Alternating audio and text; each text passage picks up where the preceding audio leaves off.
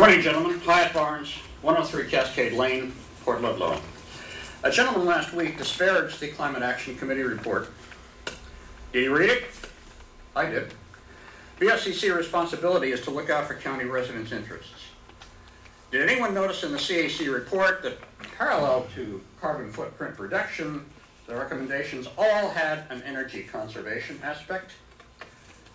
Home heating encouraged tax credits for insulation. Transportation increased transit services. By the way, a round trip to either Port Townsend or Paulico will cost me $9. Maybe encouraging a big box in Port Hadlock, that could reduce out-of-county shopping. Perhaps a satellite big box between Quilcene and Brennan.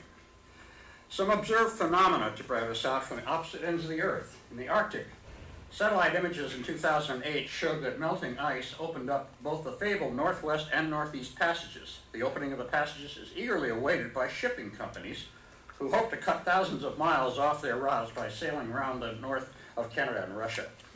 In the Antarctic, iceberg B-15, the world's largest recorded iceberg, was calved from the Ross Ice Shelf during March of 2000. The B-15, or Antarctic iceberg, was the world's largest recorded iceberg with an area of over 11,000 square kilometers. It was larger than the island of Jamaica. Now, you can call it global warming, you can call it climate change, you can argue whether it's caused by humans or Mother Nature. Something is going down. I yield the balance of my time. Thank you. Thank you, Mr. Barnes. Who would like to be next this morning?